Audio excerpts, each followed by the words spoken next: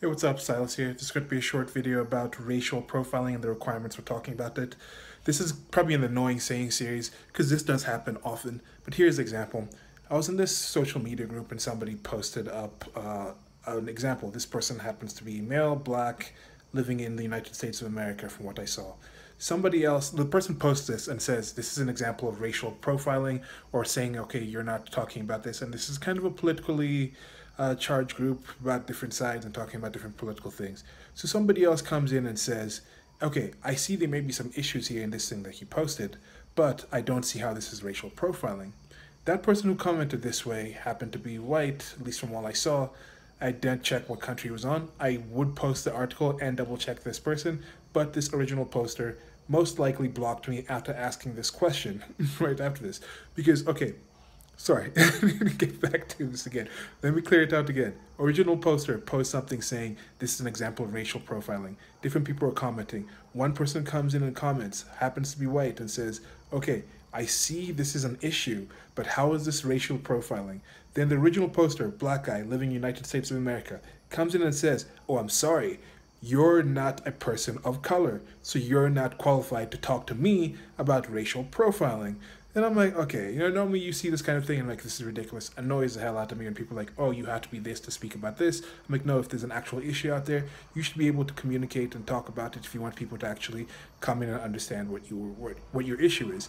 You should be able to actually communicate and get people to empathize and understand, and that's how people help you. But anyway, so I asked this person this question, this original poster of this black person in the United States of America.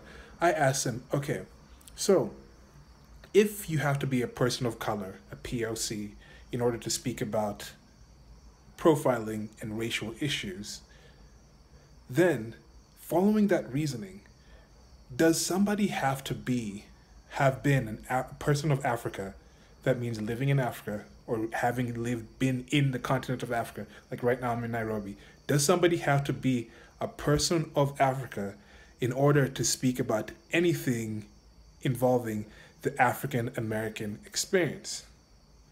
Now, I've had this conversation, but I've talked about this in different separate videos, talking about how I do not think when most people in like Black Lives Matter type things, most people in the United States of America, and I think when it comes to people in Europe, just in the Western world in general, when they speak about black, they're not necessarily meaning Africans.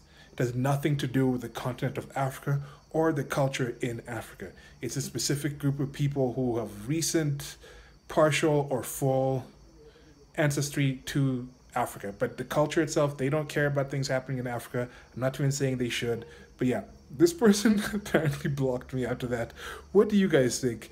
How often do you guys get into the situation with somebody like, oh, you're not qualified to speak about this? Or how many situations have you felt possibly unqualified to speak about that you may have studied more, that you feel, okay, I may actually know more about this topic than people who are directly affected with this topic? And this is the thing, this person was left-leaning, and you often get a situation where people say, how come people vote for politicians on the right against their interest? I used to be a person that said that. I used to say, these people don't know what they're talking about. These poor white people in the middle of the country keep voting for Republicans when Republicans end up hurting their interests.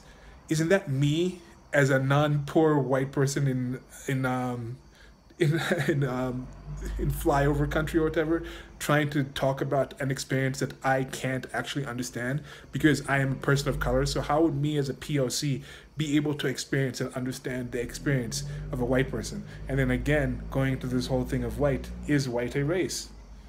So talking about racial profiling, if white is a race, then a white person can't talk about race from that place. Now, anyway, it's a whole mess. It's a really annoying saying. I just wanted to share that with you guys, let you know what you guys thought. I shared it and somebody was like, stop being logical, society doesn't like that. I don't know if that's the case. I enjoy doing these things. But yeah, like, share, and subscribe. Links in the low bar to merchandise store. And check out other videos. I'll have more on these annoying sayings. Let me know what you guys think. Goodbye.